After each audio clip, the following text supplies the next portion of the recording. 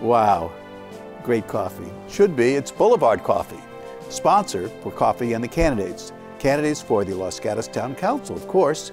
So join me, Larry Gerston, when we interview all the candidates for the Los Gatos Town Council.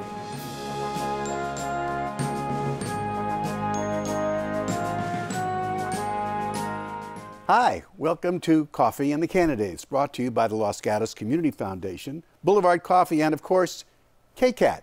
My name is Larry Gerston, and I'm here to talk with the candidates so that you may have some idea of what they like to do when you go to vote. So please sit down, grab a cup, and join us. We're talking now with Margaret Smith, prominent in Los Gatos, owner of Domus for several years, way back in the day, and attorney, right? So you've been involved with the town for some time, obviously. I have been. I have lived here almost 30 years, and during that time, I've been the owner of Domus, which was the iconic home and home accessory store in downtown Los Gatos. I have been president of the Chamber of Commerce. I have been appointed to the Planning Commission. I've been chair of the Planning Commission. I have volunteered on numerous town committees and commissions. I have been a volunteer in the schools. So yes, I've been very involved here. I'd say I have a proven track record. I guess I'd find it hard to believe what you haven't done. Thank you. All right, we'll go along with that. That's great. So the virtue of you being so involved in Los Gatos all these years is that you know what's good and what's not. So what's the biggest problem you see right now in the town of Los Gatos? Well, I wouldn't call it a problem. I call it an opportunity, and we know that. And so right now we are facing some fiscal issues, some budget issues, and I like to think that I call this the Great Reset, because we're coming out of COVID, 2 years. Certainly our businesses have suffered. Our schools were closed, so we're resetting ourselves. And what I see now as an issue is how we get back into the rhythm of the Los Gatos life that we love and enjoy. The town forecasts a budget deficit in the next few years. How would you deal with that? Well, one of my priorities is certainly taking a sharp look at the budget. I do believe that I have a lot of financial experience. Domus was a very large business. I dealt with a very large budget myself. The important thing for me in looking at the town budget is to remember that at least 80% of the town resources go to core services for our residents. And so each time we look at a line item, I know that behind that number are people, places, or things. And so the decisions have to be consequences. It's not the draconian method of, oh, we're just going to reduce the budget across the board 10% or 5%. No, every one of those line items represents a core value for our town, a resource. And so for me, when I'm on the town council, I will look very carefully at the budget, keeping in mind what I just said. Behind every number, there is a person, a place, a thing that has consequences. Some people think that the core values, as you say, are so well put together and so well funded that the only way to continue in the wake of an impending budget is to put a sales tax increase on the ballot. What do you think about that? I am not opposed to a sales tax increase. I'm open-minded to revenue generation, and what format that takes, I think takes more thought. I'd like to have more information before I make that decision. But certainly, I don't think something like that is out of the question, but it also may not be necessary. Our businesses, in coming back from COVID, may start generating more revenues. So at this point, I'm not prepared to say that, oh, there will be a sales tax increase or not. We need to take a look at a bigger view of what is happening in the town fiscally. You know, you talk about income that the town derives. Of course, some income comes from permitting, new businesses coming in, the kinds of monies that they pay. Some people have also said that it's too wound up, too much bureaucracy to get a business going. You've been here for a long time. You had a business. What do you think about the permitting process? Does it cost too much? Is it too wound up in bureaucracy? Well, I believe maybe another way to frame the question is, have we modernized our systems of business licenses and fees? In the case of a business license, for instance, we had not looked at the business license fees since 1991. So we certainly were, it was certainly relevant to bring it up to the standards of 2022. As a business owner, I did not feel onerous fees or permits.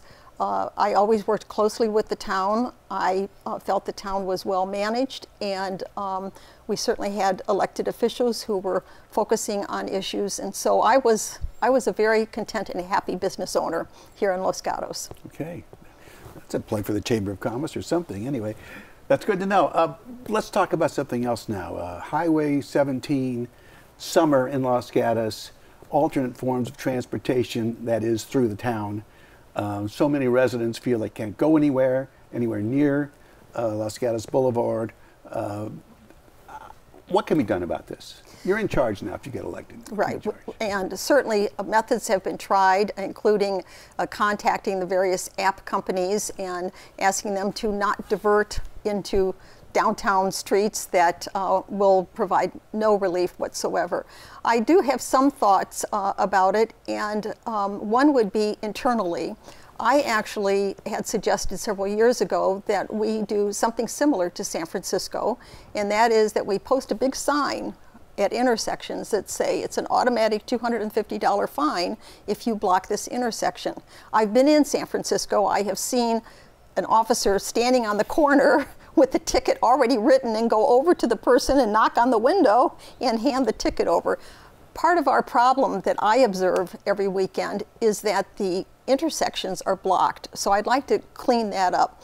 Also, this past weekend, I myself cut down a side street, and I was so relieved to see an officer in a car right on the corner so that people were coming to a full stop and they were letting each other go. And this was on one of the side streets. So I felt that we did have more police enforcement, and that would be one of my thoughts as well. There's other things. Los Angeles, for instance, synchronizes all of their traffic lights. It's amazing if you think of how large that city is that there's synchronized lights. We do not have, that I can tell, synchronized lights, or sometimes I call it the 4-minute lights. We wait at the 4-minute lights, but that's not what's moving traffic through the town. So I'd like to see something like that happen, where we take a better look at how our traffic flow is functioning. I know that we have recently instituted no right turn on Saturdays off of some of the side streets, and I think that maybe has helped the traffic. I don't know that we're going to not have traffic. What I'd like to do is to see people move through town at a steady pace and allow we residents to be able to go to the grocery store and get back home again without having to worry about the ice cream melting because we've just gotten stuck. Let's talk about another town, otherwise known as the North 40. What do you think about the way that's progressing? The North 40 certainly looks different than I thought it would look when I was first involved in the North 40 project. However, recently I have driven through there, and I actually see a community forming. I saw children on trikes, and I was thinking the outside view of North 40 is perhaps not what's happening on the inside. So I think the residents are forming a community. What we've had to live through is the constant upset of the traffic patterns along Los Gatos Boulevard. I know we're going to move into phase 2. I'm very excited about phase 2 for the North 40. I'm hoping that we will deliver the retail there, the commerce that we had been promised. I know Eden Housing is making great strides now in putting up the housing for the seniors. So I think there's a lot happening there that's exciting. How it looks from one corner may not be the whole story. Are you satisfied with the architecture of the apartments, townhouses? The condos? Yeah. You know, one thing I know about Los Gatos is there are many different types of homes for many different types of people. I would not be one to say that those homes are perhaps I wouldn't live in them, but people can love that architecture. And in a way, if you think about Los Gatos, as you drive through the neighborhoods, you see many different kinds of houses, and that's part of the charm of Los Gatos. So different houses, different types of houses for different people. So, do I take that to mean that it's okay? You think it's all right? I think it's acceptable for the people who want to live in that type of architecture. And Yes. did the town, forgive my ignorance, did the town have any say on that architecture? When I was on the planning commission. I was on, well, I wasn't on the planning commission for the final decisions. When I was on the planning commission, the architecture did look different, and it was sketches. So for the final architecture, I would say that the design was given to the town and approved. Okay. Architecture, let's talk about that in the form of the parklets that we see along the boulevard, and I should say Main Street and what's it? North Santa Cruz. North Santa Cruz, thank you. Do you think that's a good idea? You think it's working out? You know, it's part of the evolution of Los Gatos. I could tell you that 5 years ago, there wouldn't have been such a thing as a parklet. Parking was so sacrosanct. I mean, the merchants wouldn't have wanted it to go away. The townspeople certainly didn't want it to go away. We really valued our parking. And then COVID came. And this was one of the solutions to help the downtown businesses. And it's become very popular, and we have adjusted to the parking. So I would say that parklets are here to stay, and many people find them attractive and necessary for the town. You like them? I like the idea of outdoor dining. I have certainly traveled to other places that have had outdoor dining. I enjoyed it, and so it would not have been my first choice a few years ago, but now that I see it, I think that it adds to the ambiance of the town. What do you think about the idea of literally blocking off North Santa Cruz for 2 or 3 blocks where there's the most intense movement, the stores, the restaurants? They've done that in other places. I think Mountain View's done that, as a matter of fact, on Castro. What do you think of that idea? I am not in favor of that idea. I truly believe, having had a very large business on a corner, that the flow of traffic is necessary. I like the idea of more pedestrian walking areas. I'm sorry we can't expand our sidewalks to make them even wider, but I am not in favor of closing down North Santa Cruz. Okay. Let's talk about the way the council works. We had an unfortunate circumstance last year where the shouting and screaming in the town council halls literally led to a continuation of the Zoom meetings, simply to try to discourage interference. What can be done about that? Well, reframing that question in a slightly different way, the upset that happened last year, to me, showed a profound disregard for the respect of the rule of law, of the role that elected officials play, and I found it very, very disturbing. What can be done about it? We have taken steps today. The rules are much cleaner than they had been. I think what happened was somewhat unexpected, so now the town council has worked together with the town staff, and they've developed the guidelines for how to attend a meeting. You know, I understand a person's, people's rights to speak their mind and to take a position on either side of an issue. However, disruption of that nature in a public forum, defamation of character, I just believe it needs to be shut down, and people need to be re-educated as to what is the normal discourse that we expect when we disagree with people. You know, one of my campaign themes is bringing voices together, and that's because I do see that there are extreme opinions on both sides of most issues in Los Gatos and frankly for the entire country.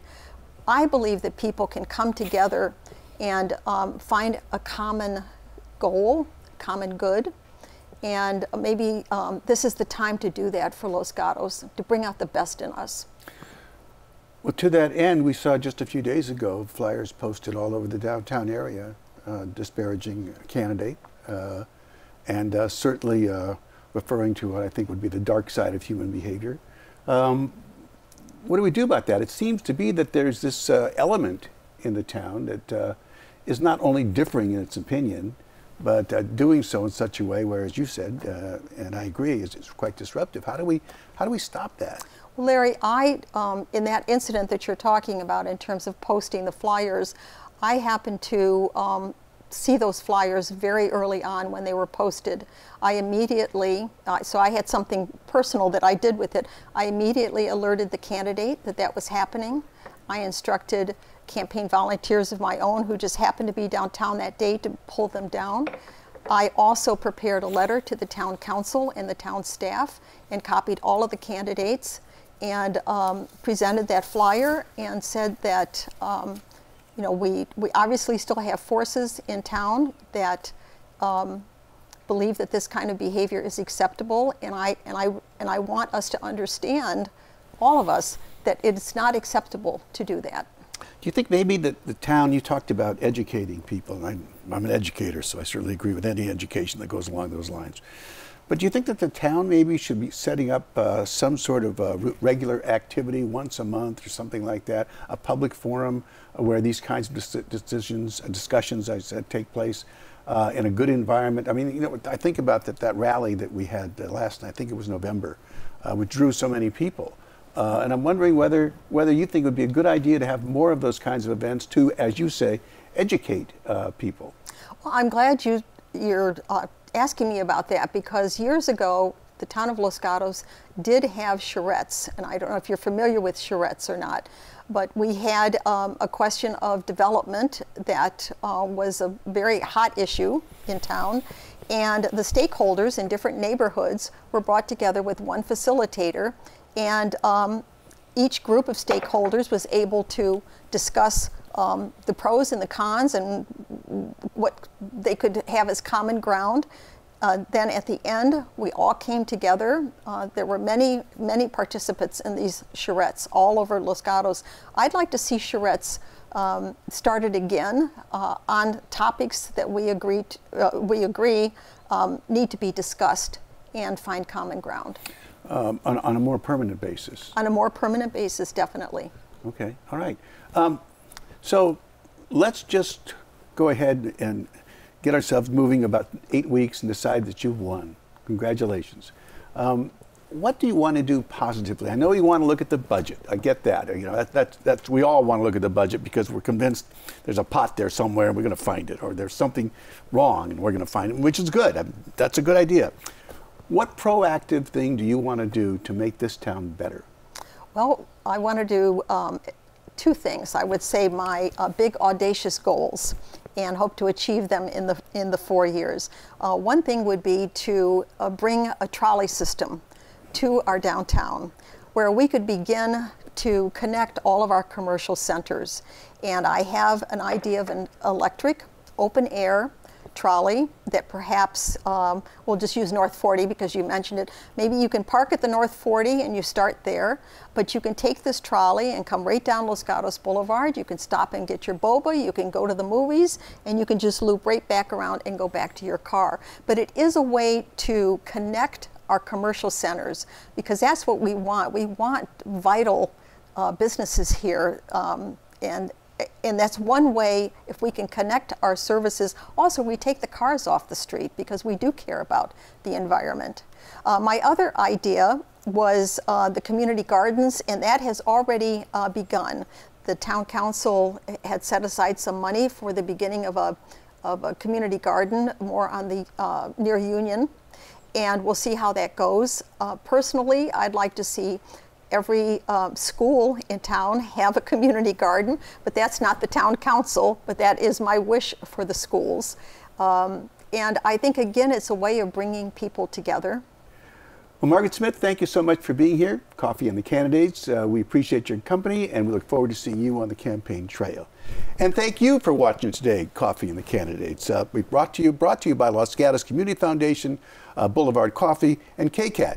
And we look forward to seeing you again soon.